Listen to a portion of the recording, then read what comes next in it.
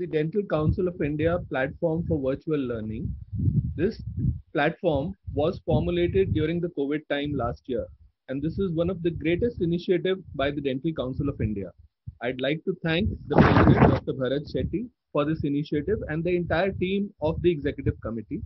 Well, there are some instructions for the attendees. The first and foremost instruction is that one should, at the time of registration, do complete and proper details, as your certificates will be generated on those details. Also, the certificates will be conferred to all the attendees provided the webinar is uninterruptedly attended. Sometimes the certificates will reach you by email in your junk email. So you should, if you do not receive one in 3 to 5 days after the webinar is over, please check your junk email. Also, in case of any query or issue, drop in an email at webinardci@gmail.com. Next, please. Well, the Dental Council of India website houses the archive of all the webinars which have happened. This is the 25th webinar of the series, and you can also download your certificate from this site if you haven't got it yet. Next, please. Well, with the certificate, you will also receive a feedback link. This feedback link is very, very important for us to improve on the content as well as on the topics which you would like to have from the Dental Council of India. Next, please. Well, at the onset, I'd like to thank the President of the Dental Council, Dr. Bharat Shetty, for this opportunity, the Secretariat, Mukesh ji, Meena ji, the Executive Committee, present and past, Dr. Rahul Hegde, Dr. Anil Chandna, Dr. Katharia, Dr. Sharad Kapoor, Dr. Khandelwal, Dr. Vivek Singh, and the entire membership of the Dental Council of India. I'd like to have a special thanks to Dr. Virender Goyal, who handholds the event.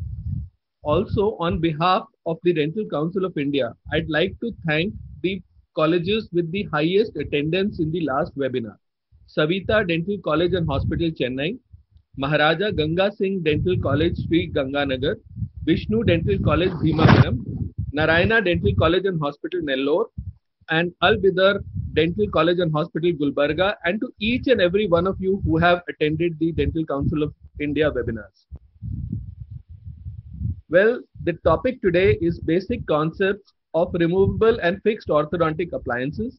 The speaker is none other than Dr. Sunil Muddaiah. He is a very well-known figure in the field of orthodontics and dentistry in the country. He had founded the Coorg Institute of Dental Sciences in the year 1999 and is a basic bachelor and master's in orthodontics from the Mangalore University and a leader at heart.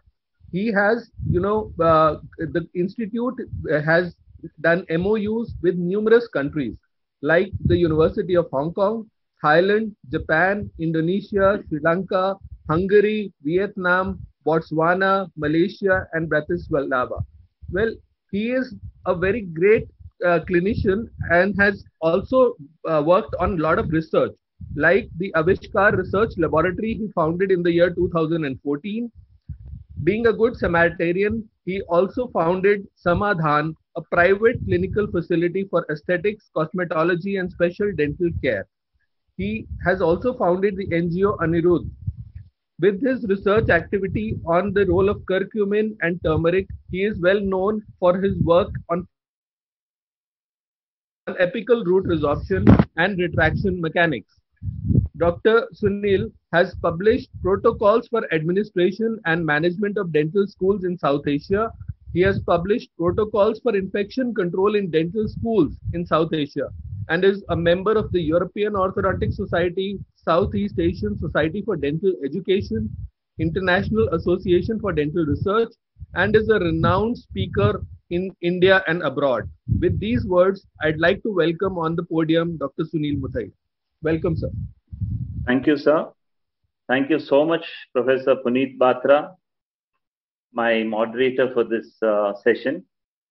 I've known him well as the editor-in-chief of the Journal of the Indian Orthodontic Society, as a member of the Dental Council of India, as a member of the Smile-Tain Advisory Council of India, and the past president of the Indian Society of Cleft Lip, Palate and Craniofacial Anomalies.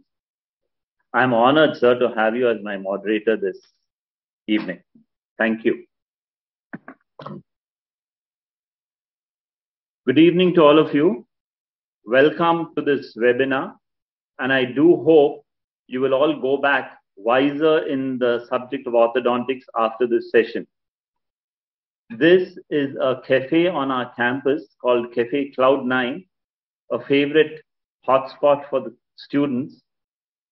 We are located in the southwestern hills of India, about 1.5 hours drive from the city of Mysore. Coorg produces most of India's coffee and pepper and a lot of India's spices. It is also called the Scotland of India. This is one of the scenes of Coorg. And this is our campus, the Coorg Institute of Dental Sciences by night. My gratitude and thanks to the President of the Dental Council of India, Dr. Bharat Shetty, the members of the Executive Committee of the Dental Council of India, and my dear orthodontic colleague, Dr. Chandana, member of the Executive Committee, Dental Council of India. Thank you, sirs. My webinar topic this evening is basic concepts of removable and fixed orthodontic appliances. I will concentrate this evening on the present concepts and treatment modalities in removable and fixed appliances with a patch on case reports, which will perhaps make it a little more interesting for all of you. Well, as you all know, early removable appliances has been defined by Philip Adams, who gave us the Adams class. He explains the limitations of removable appliances and the small degree of irregularities and how it's not possible to treat every type of malocclusion completely, precisely with a fixed appliance. However, this has changed over the years, which I will explain in the slides as they come by. As the term suggests, removable orthodontic appliances are appliances which can be removed, cleaned, and replaced at will by the patient.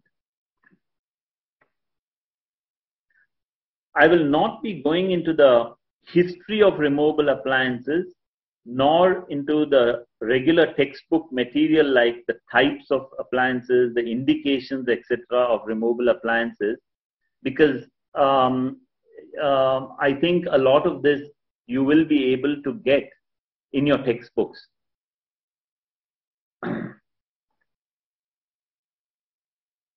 Now let's go to the indications of removable appliances. There is growth modification, limited tooth movements like tipping, arch expansion or correction of individual tooth positions, and of course retention. Even major tooth movements are now possible, as I said to you earlier, with new generation removable appliances, if I may call it so. And these are aligners. These are very interesting removable appliances which uses the present modality of artificial intelligence in orthodontics.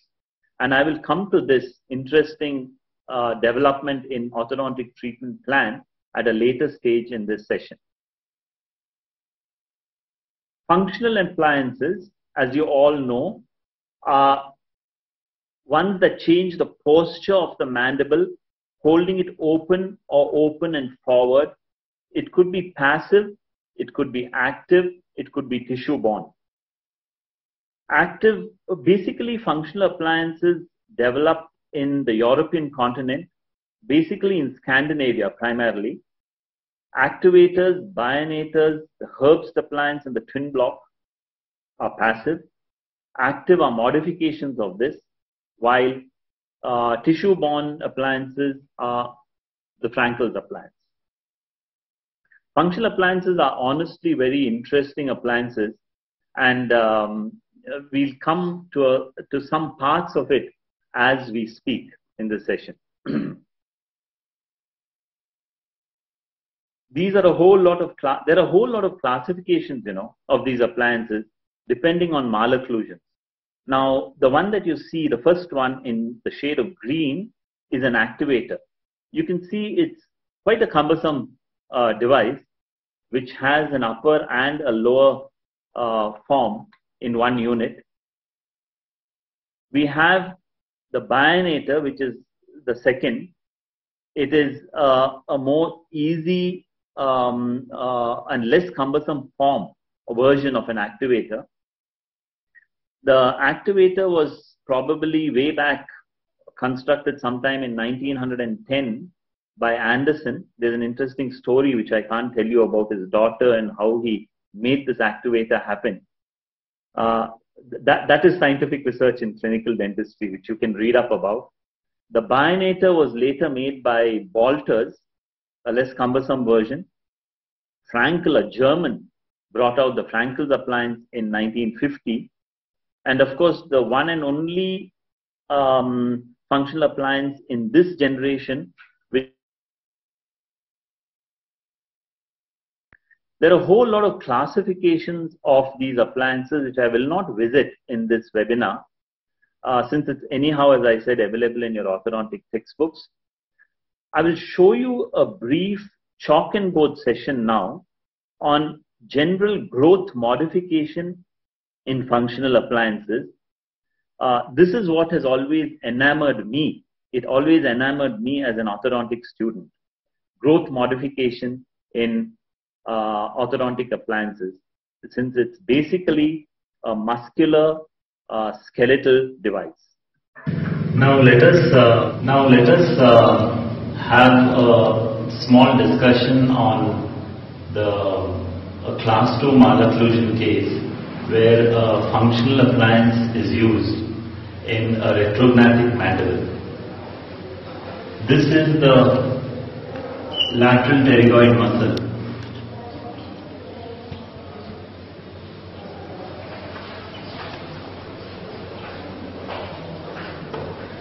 Now this lateral pterygoid muscle needs to be stretched with a functional appliance to bring this retrognathic mandible forward. Now when the lateral pterygoid muscle is brought forward, is stretched forward by this functional appliance, the growth centers are activated and there is more growth in the growth centers, that is in the condylar area over here, in the angle of the mandible, and here in the symphysis area. Along with this, there is also bone deposition right along the lower border of the mandible and from the condyle up to the angle of the mandible up to the symphysis. However, along with this, you will find there is, let's go with another color, resorption of bone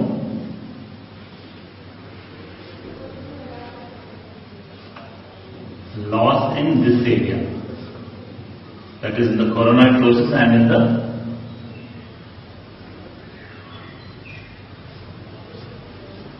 this region. So this is very clear. How we do this is we construct a functional appliance where you position the mandible in a forward position so as to bring a class 2 retrognathic mandible to the correct position. You're bringing it to the correct position by positioning the mandible forward. So when you place this functional appliance, the lateral pterygoid muscle is stretched, which creates a movement in this area, and causes deposition of bone right along the areas where you see the plus points, and there is resorption in the negative points. Now let me show you a case report of a patient treated with twin block appliance. Of course, we have the other appliances too, like the activator and the Bionate and the Frankel, as I said earlier, I've explained to you. Now, this was a 12-year-old male patient who reported at the Cook Institute of Dental Sciences Dental Hospital with a chief complaint of backwardly positioned lower jaw. On examination, he had a retrognathic mandible and orthognathic maxilla with 8 millimeters of lip incompetency. There was average growth pattern. He had an overjet of 8 millimeters with an increased deep bite, and as you can see, a lip trap was observed. It was decided to start the case with twin block for correcting the retrognathic mandible. Twin block was the ideal choice as maxilla was orthognathic, there was average growth pattern, and VTO was positive. Following the twin block insertion,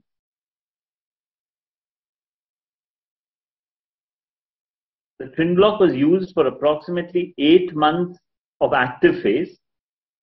It was followed by 2 months of supportive and 6 months of a retentive phase. Pre and post treatment comparison is now, you can see here, you can observe and appreciate, shows a straight profile post treatment due to advancement of the mandible.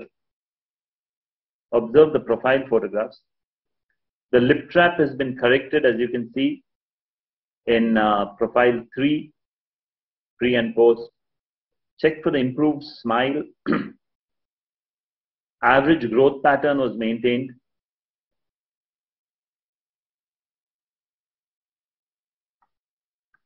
Check for the change in the molar relation from class 2 in pre to class 1. There's a decrease in overjet by about 8 millimeters. Look at the third photograph, pre and post. Lower incisor proclination was avoided by incisal capping, of course. There's no change in the alignment of arches as no expansion appliance was used in this case. Now let's come to another interesting modality, fixed functional appliances. This is something new, something more exciting, a new generation of functional appliances which are used along with fixed appliance therapy. When I say with fixed appliance therapy, I mean with MBT or with pre-adjusted edgewise or whatever you may say about fixed appliances, which we'll come to a little later. Now I'll be showing you a case report of a patient treated at the CIDS hospital with a forces fixed appliance, with a forces fixed functional appliance. Now there are various modalities, various companies, manufacturers. So we have the forces device, we have the power scope, we have the herbs, we have the advancing 2. These are all newer generation functional appliances. Now here we have a 17-year-old patient reported to the CIDS dental hospital with a chief complaint of lower jaw, with a smaller lower jaw, spacing between the lips. He had a retrognathic mandible, convex profile, and locking of the mandible. Since the retroclined upper incisors were locking the mandible and not allowing it to grow forward, we decided to start the case with leveling and aligning of the upper and lower incisors, thereby increasing the overjet. So it was something like this. This is the upper, the lower teeth. It was not allowed to come forward because of the trap. So we had to expand this, or we had to relieve this upper dental the teeth to allow the lower jaw. The upper incisors were proclined and crowding corrected with aligning of the lowers, as you see. Now here, a forces appliance was delivered. This is a forces appliance which was delivered after reaching 1925 SS wire. This was used to advance the mandible using remaining growth. Here, remember, it was an upward and a forward movement of the mandible with the forces appliance. Implants were placed on the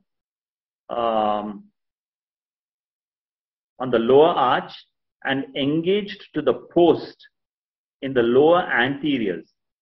I hope you can appreciate this, to prevent proclination of the lower incisors. So there were two things done here. The forces device was used for using growth and creating an upward and forward rotation of the mandible. At the same time, the implant was placed to prevent the proclination of the lower incisors. So there was an orthopedic movement happening with a functional appliance. There was a dental treatment not allowing the proclination to occur with a fixed appliance. So this is the advantage of the fixed functional. Following 10 months of fixed functional therapy, notice the change in profile in this patient. This is pre and post. Post-treatment change is seen with the profile becoming straight because of the mandibular advancement.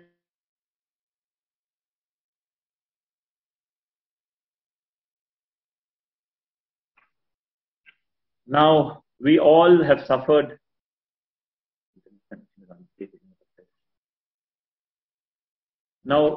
We have all suffered with the pandemic. It has taught us many things. It has taught us patience. It has taught us perseverance. And it has taught us new ways of working. I don't think any one of us has been spared from this new work culture. The pandemic has also shown us the importance of the newer treatment modalities in removable appliances, wherein fewer appointments are required in the dental clinic. This became very important, mind you, in the times of the pandemic, where everything went, out of gear, if I can say so. The common perception is that removable appliances means retainers and absolutely nothing more. That has changed now, and let me explain why. Another very interesting area in orthodontics. Clear aligners. Clear aligners.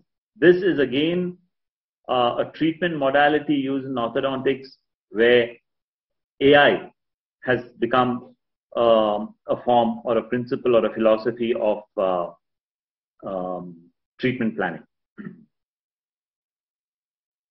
Here, the patient will start with a consultation with his orthodontist or her orthodontist. The dentist will then do an intraoral scanning of the dentition with an intraoral scanner, or he could otherwise use a polyvinyl siloxane impression. So the doctor will examine your teeth. The doctor will then scan and send it to the aligner manufacturer. You get your personalized treatment plan, and it starts with fast, precise digital scanning, no goopy putty required. Your doctor will map out a custom treatment plan for you, and you will never get to preview. You will even get to preview your own new smile before you start your treatment, and so does your dentist. So your aligners are customized for you. Your aligners are custom made for you in the largest laboratories available in the world for dentistry. Now, so these are the different types of intraoral scanning companies. This is just for your information. These are available in the market now.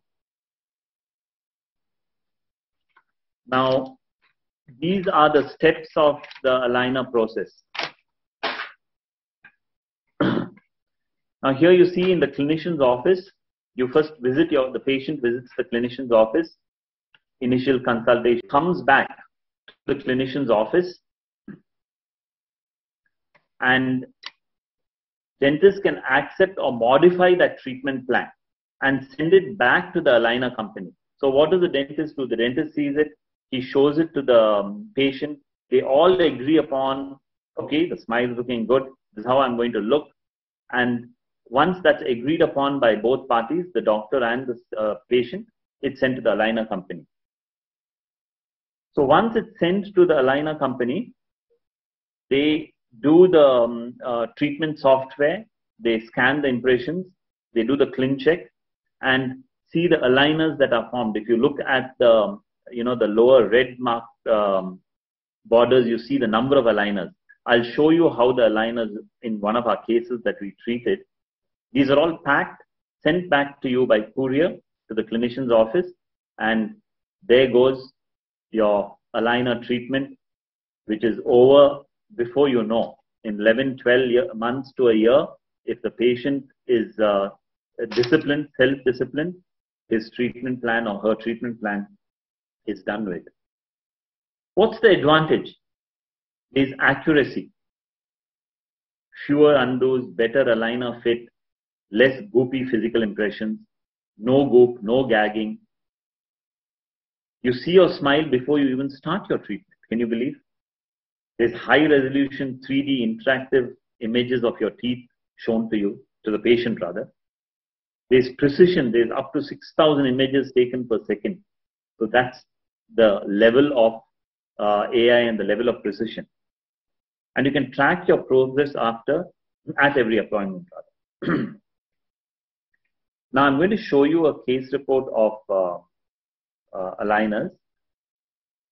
This is a 28-year-old patient treated who reported at the Coog Institute of Dental Sciences clinics sorry, with spacing in the upper and lower anterior region. An extraoral examination, she was found to have lip incompetency, slight proclination of the teeth. The patient was working in the UK, in London, and she had two very specific issues. She couldn't come for regular repeat dental appointments, and we found that the ideal treatment plan for somebody like this was aligners. She happened to be my niece, so we took the liberty of starting this case, and I was able to convince her. Now, on intraoral examination, it reveals spacing, decreased overjet and overbite, trauma from occlusion. You can see that, you can appreciate that here. There was a ceramic crown on 2-1, and it was decided to treat this case with aligners, after, of course, explaining everything to the patient. Since trauma from occlusion was seen, we decided to do proximal stripping in the lower arch. IPR charts for the aligner company indicated which tooth to strip and how much to strip. Interproximal reduction reports. So this is how an IPR report looks. You can see those marked in red in the second column.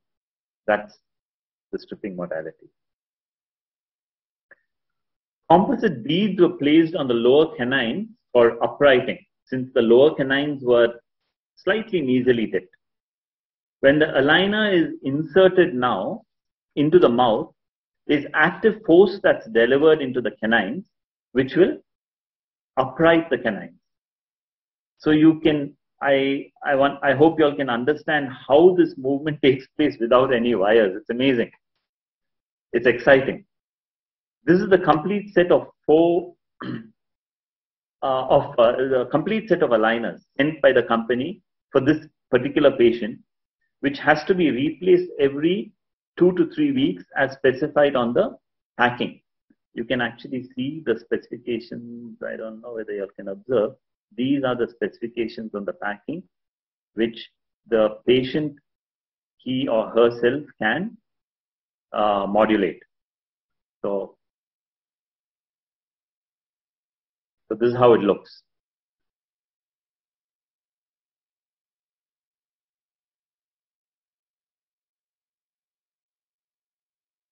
Now, this is the first set of aligners which are passive aligners.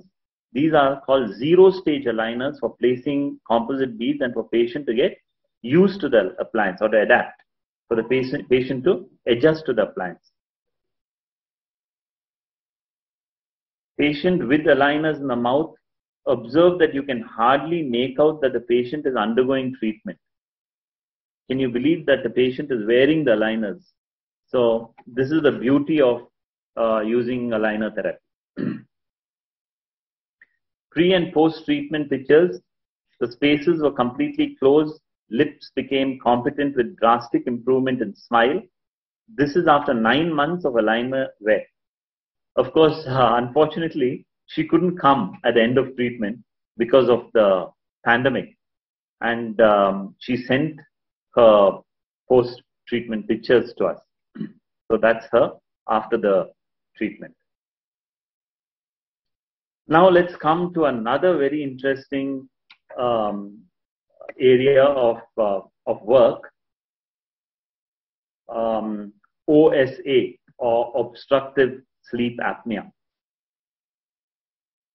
Now this is a very interesting treatment modality, a newer generation removable appliance once again. This is otherwise called the silent killer. It causes severe health damage, lack of sleep, reduced concentration at work, and a very damaging effect on personal life. This is a condition where the patient will have difficulty in breathing during sleep because of a constricted upper or a lower pharyngeal space. The patient starts complaining of snoring, apnea, hypapnea, disturbed sleep, headache, weariness in the mornings are some of the symptoms that they complain of. Now observe here the normal upper airway on the left, and observe carefully that red arrow. You find that the upper airway is constricted.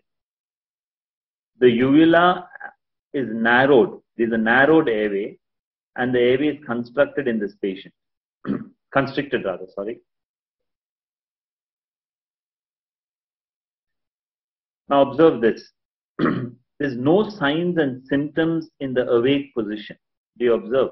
In this red marking you can make out. There's absolutely no signs and symptoms in the awake position since the airway is very normal. But just look at the picture on your right in the sleep position. The tongue falls back. The red arrow shows how the tongue falls back. The airway space is constricted, causing disturbed sleep and difficulty in breathing. Now, this is why it's called the silent killer. Very normal in the day, everything is well, but at sleep, it's killing you. So we thought a lot about this, and we decided that we had to do something about sleep apnea and OSA. And so we started a new center called Nidra. Nidra is our center for sleep disordered breathing, for sleep disorders, a specialized clinic established at the Cook Institute of Dental Sciences for treating patients with OSA.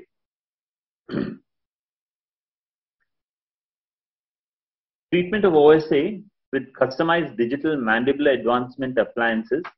Now I'll show you a case report. Once again, a very interesting, these are exciting areas as far as I'm concerned, and I'm sure it should be for you too. A 40-year-old patient reported with retrognatic mandible lip incompetency. On further examination, it was found that he had severe snoring with difficulty in sleeping. He complained of severe irritability affecting his day at work. The reason for his irritability, his exhaustion, was not known. We did a detailed diagnosis of his case at Nidra. Intraoral examination showed a backwardly placed lower jaw, which in turn was pushing the tongue backwards, as I'd shown you in the earlier, scans.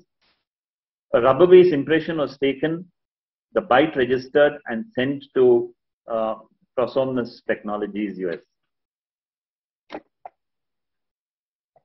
This is the appliance.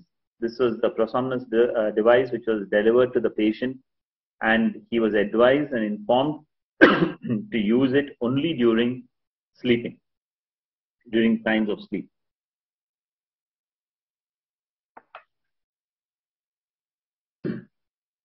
Observe the change in profile, the appliance, within a few months.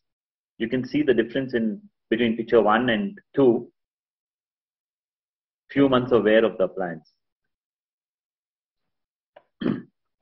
Post-treatment intraoral photographs. Look at the pre and post comparison. It shows the difference. He looks stressed out in the first pre-treatment photograph. He looks more relaxed after using it for 18 months. The gentleman is now happy. He's not snoring. He sleeps well. He's less anxious. So this is the pre and the post-treatment lateral cephalograms in supine position, mind you, show the change in the pharyngeal space, which was increased. So, ladies and gentlemen, remember, orthodontics goes much past just aesthetics and much past just removable appliances or fixed appliances. Now, this is the pre-treatment Epworth Sleepiness Scale. It was 19 against 4 post-treatment. The apnea-hypapnea index pre-treatment was 60.6 per hour against 26.8 per hour post-treatment.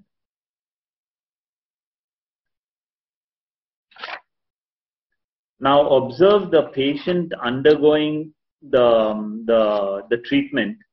This is how the patient looks, or rather this is the instrument, the device that is used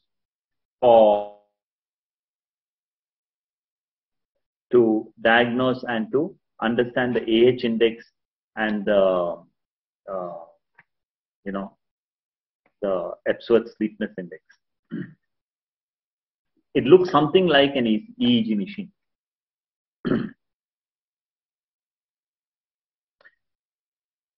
Instructions to patients for all removable appliances are given here.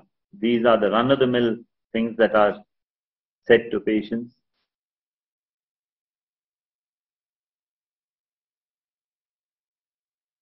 Now we go on to fixed orthodontic appliances. These are devices that are fixed to the teeth, either by cementation or bonding to the teeth surface. This is how a fixed appliance looks. I think all of you have seen what a fixed appliance looks like. Well, it was Edward Angle who used the fixed appliance in orthodontics and directly linked it to and guided us in the occlusal line and obtaining three-dimensional control over teeth.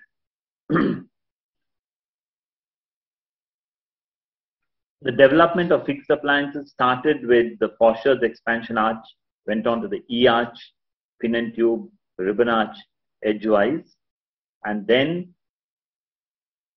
the more recent ones, the labiolingual twin wire appliance, the Beggs appliance, then came the tip edge appliance from Europe, and now the pre-adjusted edgewise appliance.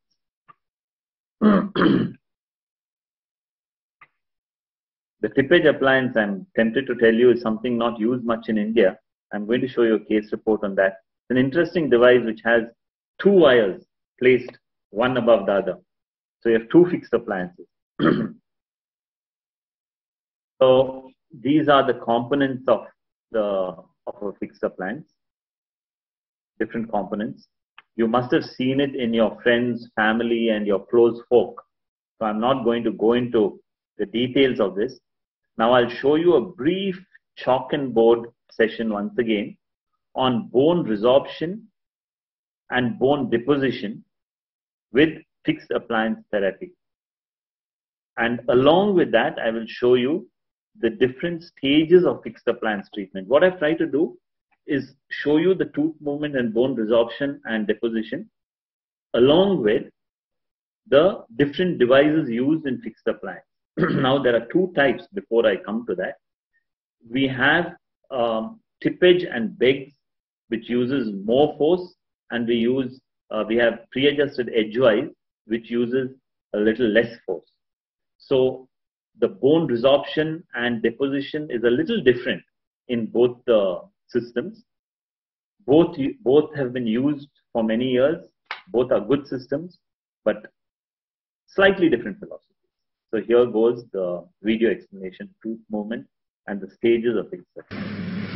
Now here I'll give you I'll tell you a little about how tipping movement and bodily movement take place in fixed appliance therapy. Now we have two types of treatments. One is tipping movement that is done with the older techniques like begs and tippage, while the newer techniques which use bodily movement is with pre-adjusted edgewise techniques. Now, the pre-adjusted edgewise technique uses lower forces. It uses lighter forces, while the beg and the tippage techniques, the older techniques, use heavier forces which cause tipping of the teeth. So with that, now as you all know, this is the crown of the tooth, this is the root, this is the periodontal ligament, the periodontal space, and of course this is the alveolar bone. Okay, the same there of course. Now this is the force that is applied on a tooth by a fixed appliance. Here too, force is used on the tooth by a fixed appliance. Now what happens here is, let us assume that this is light force. Yeah? LF, we refer to it as LF, light force. While this is a technique which uses high forces, I told you earlier.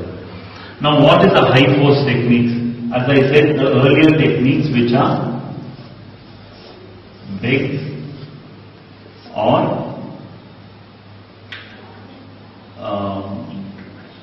tippage. Okay.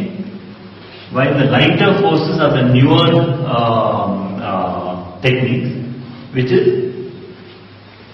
pre-adjusted, all the pre-adjusted edgewise techniques.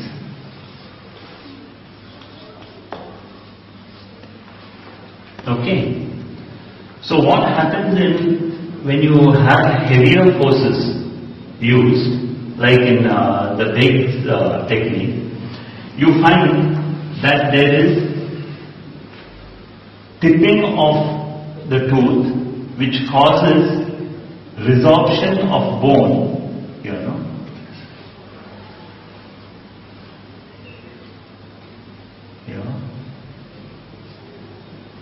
but also in this area, in the apex of the tooth. It causes resorption and causes stripping of the tooth because there is more heavy movement used over here. While against this, in the lighter forces that are used with the pre-adjusted edgewise, you find that there is resorption of bone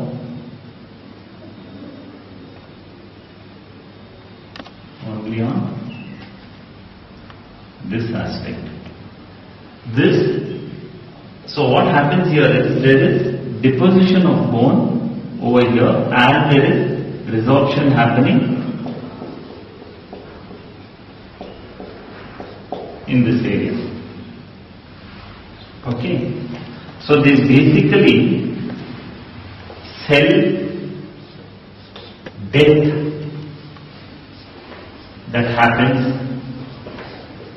in the apical area while there is cell action happening over here along with resorption, cell death along with resorption, and there is deposition of bone in both cases.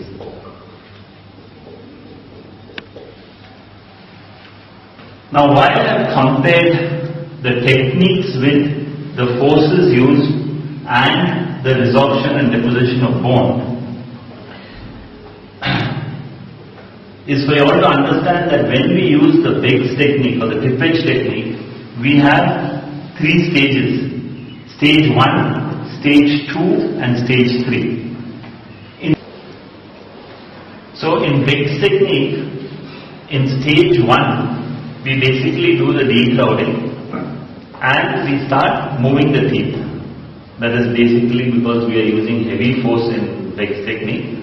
You will have a tipping movement, as I explained to you. In stage 2, you continue that tipping movement, that is retraction of teeth. And in stage 3, since you have caused the tipping of the tooth, you need to basically give the root torque, that is you are torquing the root or you are uprighting the root with springs. That is done in stage 3. So this is about Beggs technique. That tipping movement is what causes cell death in the apical area. However, when you go to the pre-adjusted edgewise, you have again 3 stages. The first stage is leveling and alignment.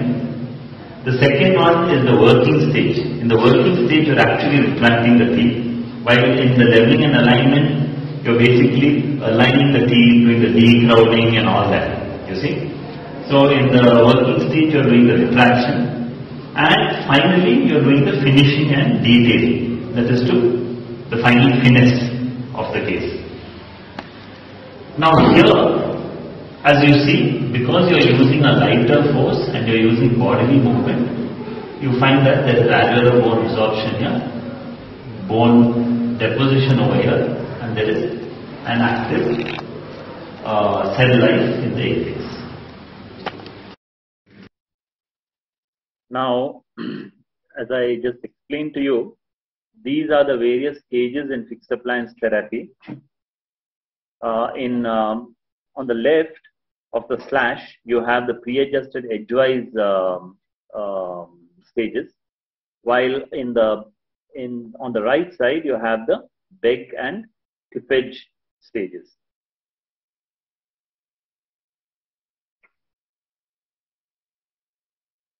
It's basically the same. What we do in stage 1 in Begg and tip edge is what we do in leveling and alignment in pre-adjusted edgewise.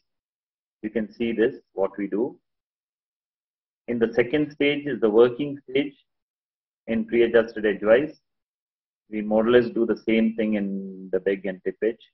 It's otherwise called stage 2 there. And then in the finishing stage in tip edge, in pre-adjusted edgewise, the same thing, stalking of the roots and things like that, and finally debanding and debonding is done in stage 3 of Beggs or tip edge. I'll now show you a case of a fixed appliance treatment done at the CIDS clinics of a tip edge technique. This is a patient treated in our clinics with tip edge technique. Incidentally, the tip edge technique is not predominantly used in the Indian subcontinent, as I said to you earlier, due to the cost factor. It's a very popular modality of treatment in Scandinavia and Western Europe. India uses more of MBT and pre-adjusted edgewise techniques. Now, this is a 19-year-old girl reported with a chief complaint of irregularly placed teeth, instanding lateral incisors with a 3 millimeter lip incompetency.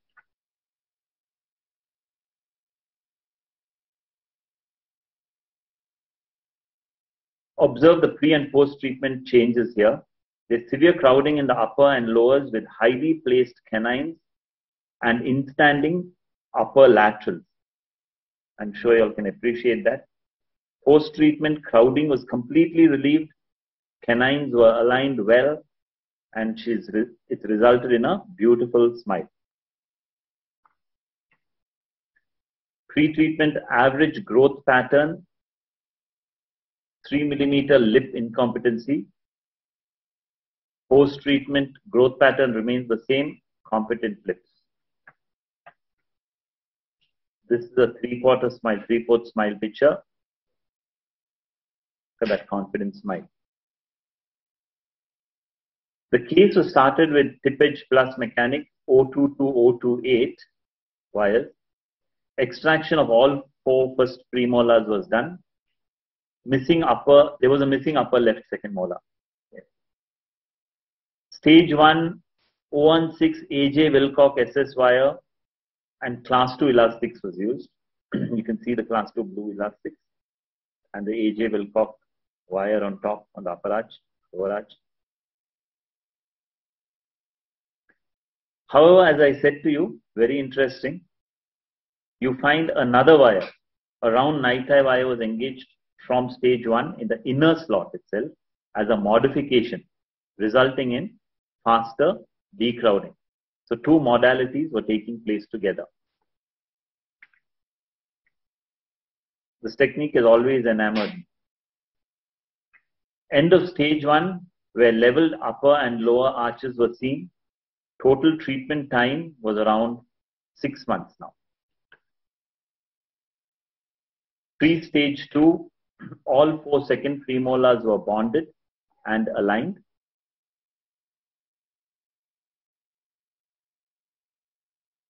Stage 2, class 1 elastics were used in all the 4 quadrants from first molar hook to the cuspid circle. I'm just tempted to say that for the undergraduate students. Class 1 elastics are used for retraction. So you see the elastic engaged between the canine loop or the cuspid loop to the molar band. While in the earlier, I'd shown you a class 1 which causes class 1 elastic, that is from the mandibular first molar to the canine hook, which is used for opening of the bite. That's called a class 2, and this is called a class 1 elastic. At the end of stage 2, all spaces were closed. Class 1 molar relation on both sides with well-aligned arches is seen. You can see the class 1 molar relation. Stage 3 for tip and top correction, as I had mentioned in the chart earlier, 014 night eye wire in the under slot and 2128 SS main arch wire was used. Remember here, there is no need for the sidewinder springs in tip edge plus mechanics. The work of the sidewinder will be carried out by under arch around night eye.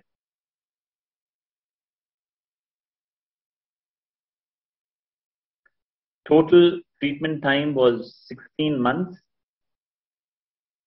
Please do appreciate the intraoral photographs from pre to post. That's 16 months. Note that the post-treatment arches are well aligned.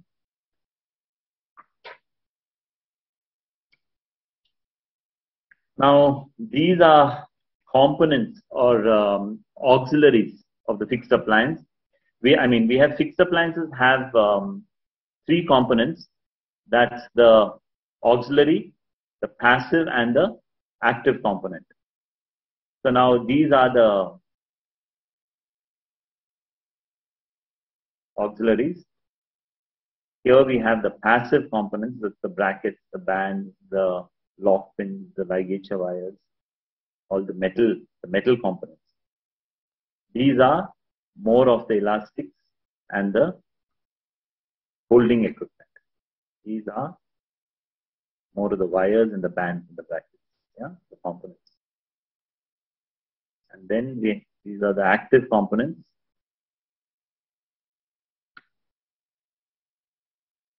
These active components are so called because they actually cause the movement of the teeth. So they're called the active components. Now we have two types. We have different types of brackets: metal, ceramic, combination, magnetic, various types of brackets, reinforced ceramics, metal reinforced plastics.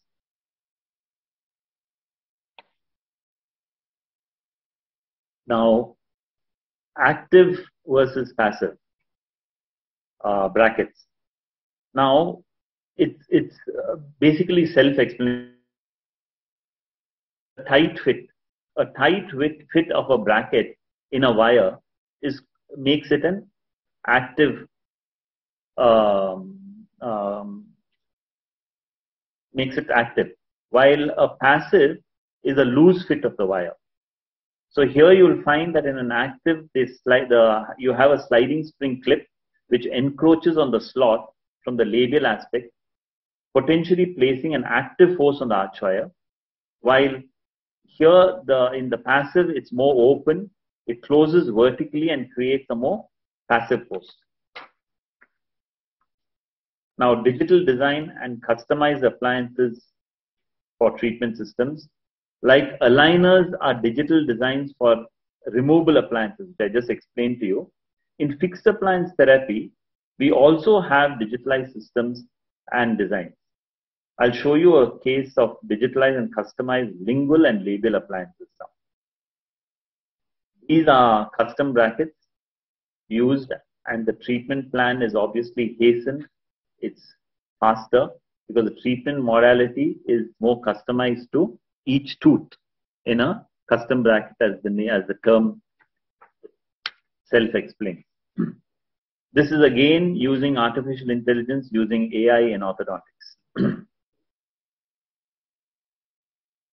Now, just like I showed you earlier for the AI removable appliances, here you have an intraoral scanning which can be done in the clinic if the dentist has an intraoral scanner, or he can use a previous impression.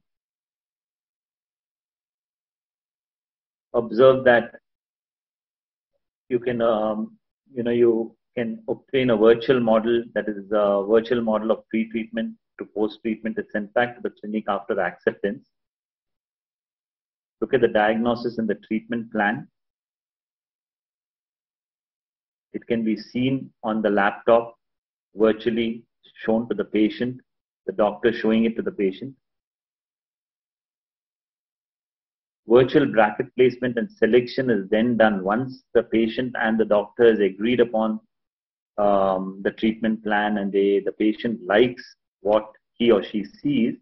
Then virtual bracket placement and selection of arch wire sequence is done in the laboratory in progression. And wire bending, to make it precise, is robotically produced. So this is, I would say, the ultimate in orthodontics, in fixed orthodontics now.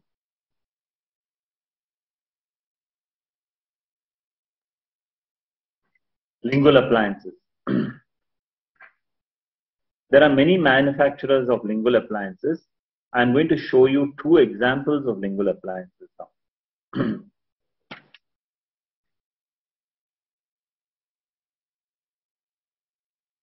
These are 3M Incognito and Lingual Matrix. Now observe, for the undergraduate student once again, you see the whole bracket and arch wire is on the lingual aspect there. Now this is a 19-year-old reported at the CIDS clinics with complaint of forwardly placed upper and lower teeth. Extraoral examination showed a bimax protrusion with severe lip incompetency. Patient wanted, specifically asked for invisible orthodontics. Or rather, she didn't say invisible, she said she didn't want her appliance to be seen. Intraoral showed mild crowding, severe proclination, buccal non-occlusion with respect to 1-5 and a class 1 molar relation. Well-aligned arches were seen with no need for expansion. So rubber base impressions were taken and sent to the lab for treatment planning. The treatment modality was decided to be lingual orthodontics.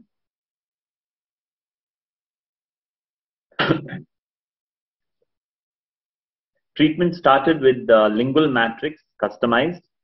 Initial wire placement is seen here. Retraction was started after 4 months of commencing treatment. Observe the class 1 elastics in yellow for retraction on the inner surface. It's like looking at your mirror image in the mirror. You see the opposite side.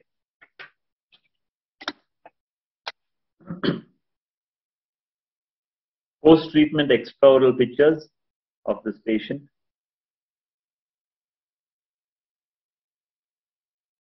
See, the comparison shows change in profile, is lip competency, a confident smile.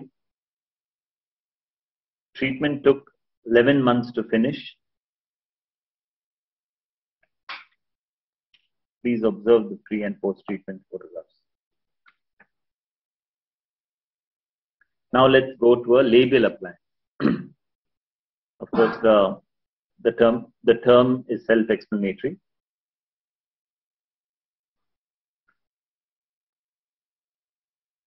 The system allows to customize braces by using 3D, allows advanced orthodontics to calculate optimal orthodontics you want to use. Braces are custom fitted to your teeth. The traditional approach is one size fits all versus the Insignia approach, the customized approach. Millions of treatment options for every tooth.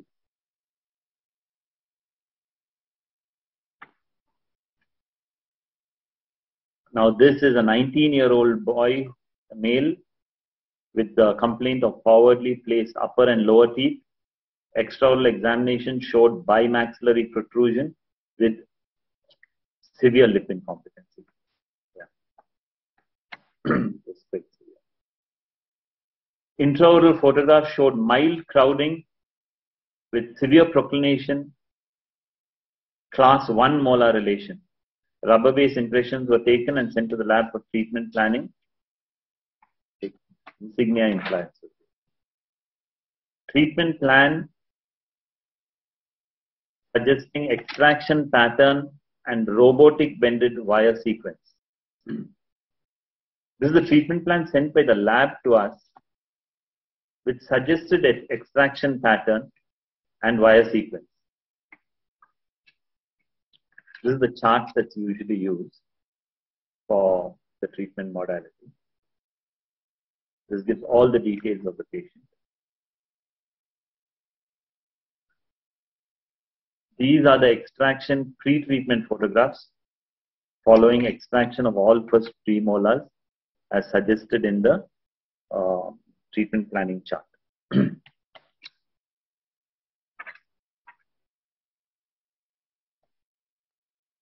Extraoral and intraoral pictures following the first wire placement. Treatment was started with upper and lower 1425 copper nitide rather than the usual 012, 014 nitide.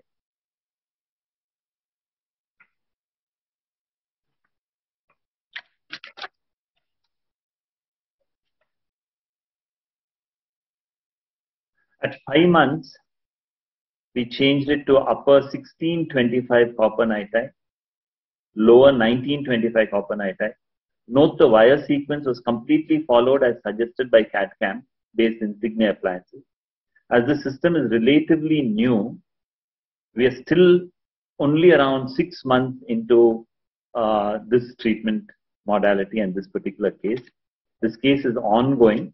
I just wanted to show you that this is another modality that can also be used, and it has got a good future. Now, let's come to the arch wires.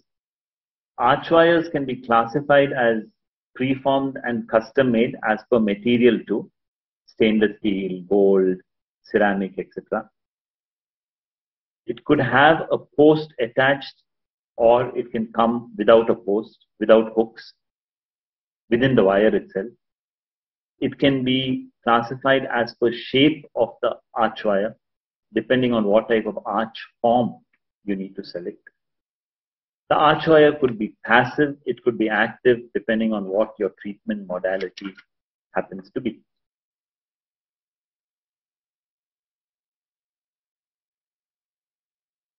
These are elastics that are used in orthodontics. We use separators, closures, for power chains, for closing of space, ligate elastics, and that's how it looks very colorful to attract the patients and to attract students to join orthodontics perhaps. Now these are general instructions to patients. Brush your teeth, avoid eating hard and sticky foods,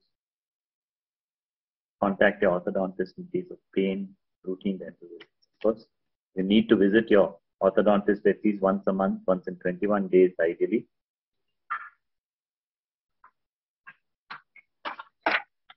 These are certain complications that could happen with orthodontic treatment, and that's why you're told to visit your orthodontist regularly.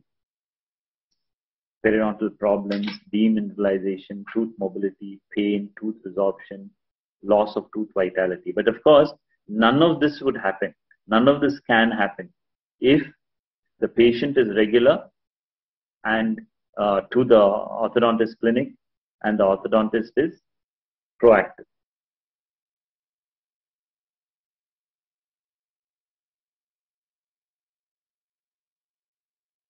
With this, I would like to thank all of you for being here at this webinar. I would like to thank Dr. Puneet Batra for his brilliant moderation of this webinar and for all the time he has taken before this webinar happened to, there is a lot of groundwork that goes in for all these webinars. So Dr. Puneet Batra, thank you so much for your time and the effort you've taken in and the patience you have shown in getting this webinar to this stage. I wish to profusely thank Dr. Virender Goyal. I think Dr. Virender Goyal and Mr. Mukesh Raj are like two supermen there who have literally managed these webinars and our webinar today. A lot of work has gone in, and I greatly appreciate and thank you for your time, your patience, and your painstaking efforts, sir, along with Mr. Mayank. Thank you so much, Dr. Virender Goyal, Mr. Mukesh, and Mr. Mayank. With this, I have completed my webinar on removable and fixed appliances. Well, we are having a few very interesting functions or symposiums that are going to happen, events that are going to happen in orthodontics very soon in this beautiful province district of Coog. And I would like to just show you these. These are the upcoming international events. The first upcoming international event, a virtual event, is going to be on the COVID-19 pandemic, current updates for orthodontics. On the 18th of March, Thursday, we'll be conducting a one-day marathon international virtual symposium with speakers from across the globe. Dr. Anil Chandna, member of the Executive Council of the Dental Council of India, has kindly consented to inaugurate this symposium. Thank you, sir, for your consent.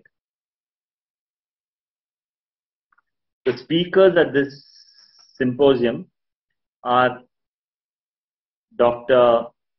Professor Chung Kao, from the head of the Department of Orthodontics and Dentofacial Orthopedics at the University of Alabama, USA, and a close friend and colleague who's been to Coog on several occasions.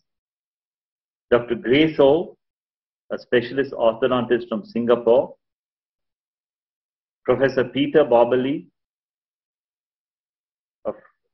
a great friend of ours from the University of Debrecen in Hungary.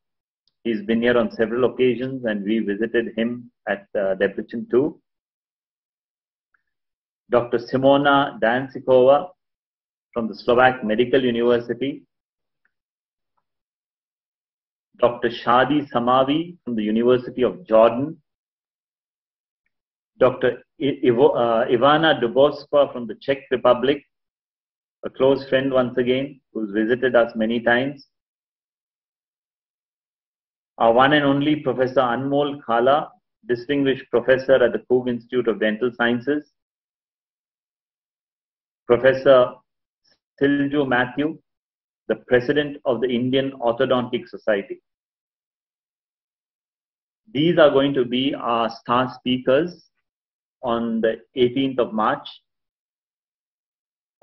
It's going to be a marathon session starting at 9 o'clock, ending at around 4:35 Indian Standard Time. I would also like to thank Dr. Sri Krishna Chalsani, President-elect of the Indian Orthodontic Society, who has kindly consented to do the valedictory. Now, along with this, we will be conducting the first ever Indo-European Orthodontic Symposium, an orthodontic conference in Coog under the aegis of the Eurasian Orthodontic Society and the Indian Orthodontic Society. This conference was supposed to have happened in October last year. However, due to the pandemic, we had to postpone this, and the conference will now take place certainly sometime between November 2021 and February 2022, depending on the pandemic situation. We are going to have about 22 speakers from all over the world, from all the continents, who will be here to, give us their wisdom on orthodontics. So here's a small video regarding the IIOS. It is going to be hosted in Coog sometime at the end of this year.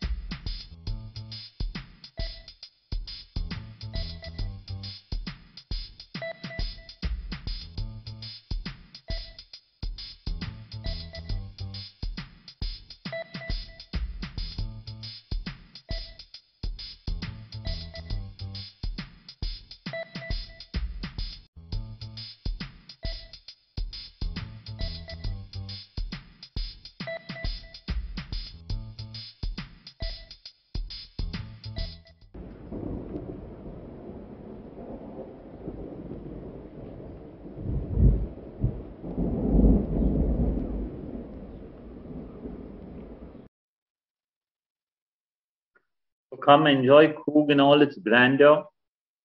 All of you are invited. We'll be very happy to have you.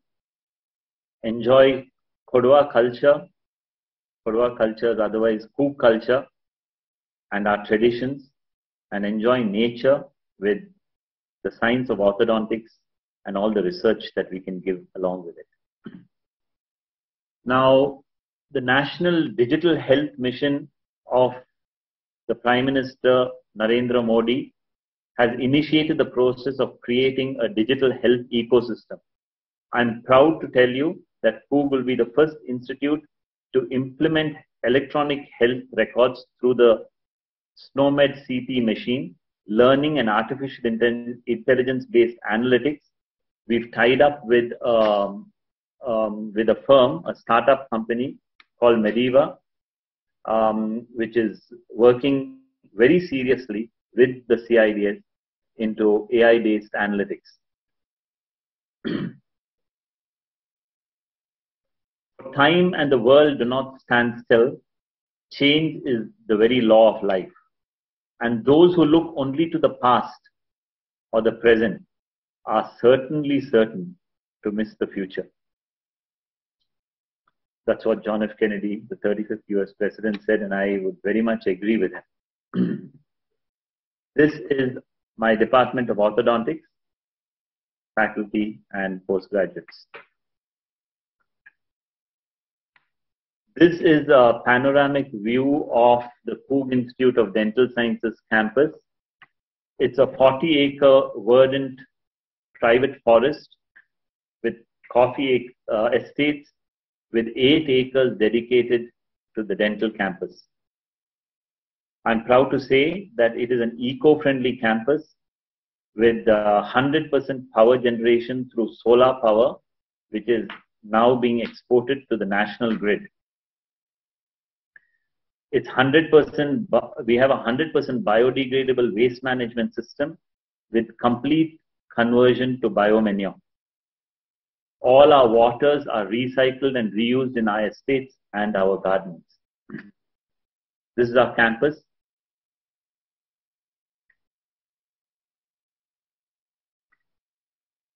Thank you. And now I think we go over to my moderator, Dr. Puneet Batra. Wonderful lecture, Dr. Sunil. It was really an eye-opener. And I can see in the chat box numerous people writing comments that it was such a wonderful lecture, and I must compliment you for a great work you have shown here. And there are a few questions which I would like to ask you. Well, there are so many. I think they would be answered at a later date. But a few of them are pertinent to today. One of the questions asked by the participant is that how long do you ask your patient to wear retainers? Because most patients after active orthodontic treatment want to know. 1 year is what I would suggest. But, you know, if I have to be honest as an orthodontist, we do see relapses after that too. So if the orthodontist has a doubt, the advice I would give to an orthodontist is that go in for a fixed retainer, a lingual fixed retainer for a little longer. Keep probably monitoring it and, you know, keep checking it once in 6 months. But otherwise, ideally 1 year to 1.5 years. Right. Perfect. So one of the other question is that there are doubts about TMD, which is common post-orthodontics. Any comments on that? Well, if diagnosis is done well, if an orthodontist prognosis is good, there is no question of temporomandibular disorders happening. Those are complications that might arise, and if very well monitored, even if you know, not intended, it can be corrected as and when by reducing pressures and things. Right. Another question is that about aligners. why aligners are so expensive and lab charges for aligners, and can we treat all cases with aligners? Well, aligners are used for minor corrections initially, but now even complex movements are possible. However, expenses because of the lab costs and premium materials are used. So Invisalign is an American company. Indian companies like Smile Aligners, Flash, Dent Care are now also in the market, and they are much cheaper.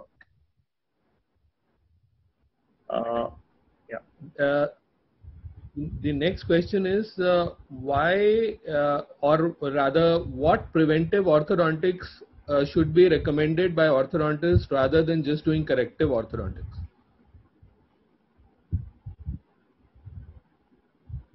Well, space maintainers, right from from the time of say 8 years, 9 years, 10 years, before the eruption of the permanent teeth come in, can reduce the chances of orthodontic treatment. Serial extraction is a process that everybody knows about. So I would suggest that the patient needs to go to the dentist regularly, visit the orthodontist regularly, right from age 6, 7, to avoid avoid orthodontic harm. So is every snorer a sleep apnea patient? Sorry, sir? Is every snorer a sleep apnea patient? No, not every snorer has OSA, but snoring is very common.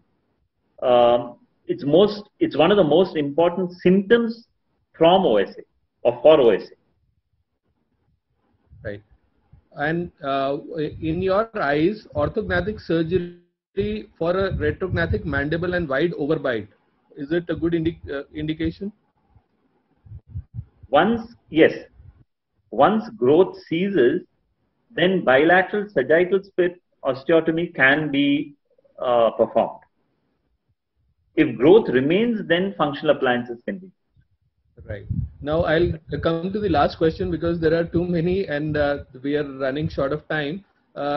Is what cases are extraction cases in your eyes? What cases are extraction cases? It depends on the degree of proclination, the amount of crowding, and of course periodontally compromised or not, whether the case is periodontally compromised or not. So it depends on each case. If you have a severe degree of proclination and a large amount of crowding, there's not enough space in the arch. It's like a basket of oranges where a basket can fill 100 oranges and you want to put 120 in. So it's basically you have a smaller bone, smaller arch form, and you have larger teeth. So that goes into genetics and to hereditary, how this happens. And that's the reason why perhaps you will have to do extraction instead of stripping or instead of decrowding. Right. Yeah. Thank you very much, Dr. Sunil, for answering the questions. Thank you. And can we move on to the next slide, please? Thank you. Well, on behalf of the Dental Council of India, I would again like to acknowledge the highest attendance in the last webinar by Savita Dental College and Hospital, Chennai, Maharaja Ganga Singh Dental College, Sri Ganganagar, Vishnu Dental College, Bhimavaram, Narayana Dental College and Hospital, Nellore, Al-Badr Dental College and Hospital, Gulbarga. I would also like to thank the President of the Dental Council of India, Dr. Bharat Shetty, for this opportunity and creating this live platform, which has, shared knowledge across so many parts of the world among the dental fraternity. I'd like to thank the Secretariat, Mukesh ji, Meena ji, Executive Committee members, especially Dr. Anil Chandna sir, for, along with the past and the present EC members, the entire membership for their strong fellowship in helping out with the webinar committee. I would also like to thank Dr. Virender Goyal sir, who has handheld everyone into these webinars. And I would like to be, just say that all the participants have made this event a grand success. Well, the 26th DCI lecture is not going to, it is going to be happening on the alternate week, that was on the 28th of March. The topic is Principle and Design of Cast Partial Dentures. The speaker is Dr. Omkar K. Shetty, the Dean, D.Y. Patil University School of Dentistry, Navi Mumbai. The moderator for the event will be Dr. Swatantra Agrawal, Principal, Professor and Head, Department of Prosthodontics, Kothiwal Dental College and Research Center, Muradabad, a former member of the Dental Council of India. Thank you all. Thank you for being part of the event. Thank you, sir. Thank you, Dr. Goyal, Dr. Puneet, and to all of you audience.